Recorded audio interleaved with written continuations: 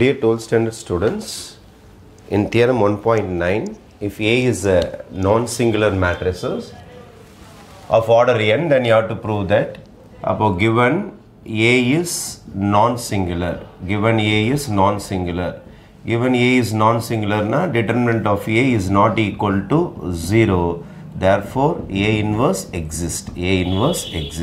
Fine. A inverse oda definition enadha A inverse oda definition vandu 1 by determinant A into adjoint A. A inverse exists என்றதனால இந்த formula நான் use பண்ண முடியும். அப்படியே cross multiply பண்ணிக்கிறேன் நான். adjoint A is equal to the cross multiply பண்ணிட்டா determinant A into A inverse, right? இதுதான் என்னோட first information. A is non-singular என்றதனால determinant A not equal to 0, அதனால A inverse கிடைக்கும். A inverse ஓட ஃபார்முலா இது. இப்போ நான் மெயின் சம்முக்கு போறேன். We know that நீங்க இருந்து ஸ்டார்ட் பண்றேன். We know that இங்க இருந்து ஸ்டார்ட் பண்றேன் நான்.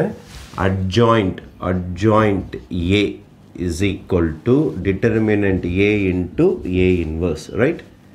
I am going to take whole inverse on both sides. ரெண்டு பக்கமும் inverse எடுக்க போறேன். இங்கே inverse எடுக்க போறேன், இங்கே inverse எடுக்க போறேன். அப்போ taking inverses on both side. ஏன் சார் இன்வர்ஸ் எடுக்கிறீங்க? அவங்க தான் இன்வர்ஸ் கேட்டிருக்காங்க.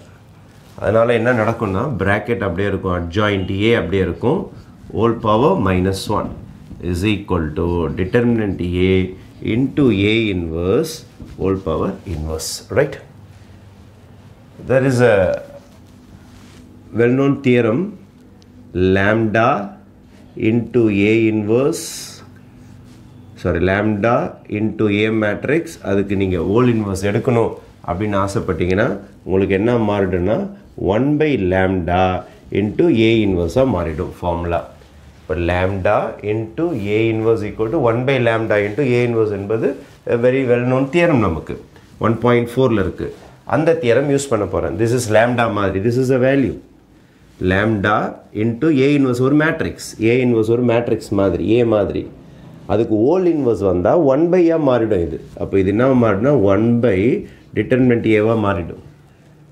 இது என்னவா மாறிடும்னா உங்களுக்கு A inverse, இதுக்கு அப்படியே இன்வர்ஸ் வந்துடும். இங்கே ஆல்ரெடி ஒரு இன்வர்ஸ் இருக்குது, அது இல்லாமல் பவரில் ஒரு -1. அப்போ இந்த இன்வர்ஸ் இதில் ஆப்ரேட் ஆச்சுன்னா lambda 1 by lambdaவாக மாறிடும். This is from theorem 1.4. theorem 1.4ல உங்களுக்கு தேர்ட் சப்டிவிஷன்லேருந்து யூஸ் ஆகும். theorem 1.4ல அந்த ரிசல்ட்டை நான் இங்கே யூஸ் பண்ணிட்டேன். ஃபைன். இந்த இடம் எனக்கு என்ன இருக்குது? எனக்கு adjoint A whole inverse 1 by determinant A inverse எடுத்தீங்கன்னா A ஆகிடும். A inverse எடுத்தீங்கன்னா A மாறிடும். is equal to adjoint A into whole inverse. அப்போ ஒரு ரிசல்ட் வந்துருச்சு. adjoint A whole inverse equal to 1 by determinant A into A. Fine. again இதே ஸ்டெப்பில் திருப்பி ஆரம்பிக்கிறேன். we know that again இதே ஸ்டெப்பில் தான் நான் திருப்பி ஆரம்பிக்கிறேன். இது ஒன்று முடிஞ்சு போச்சு, ஃபஸ்ட்டு பார்ட் முடிஞ்சிருக்கு, இது டு இது முடிஞ்சு போச்சு. இப்போ செகண்ட் பார்ட்டு போட போகிறேன். adjoint A is equal to determinant A into A inverse.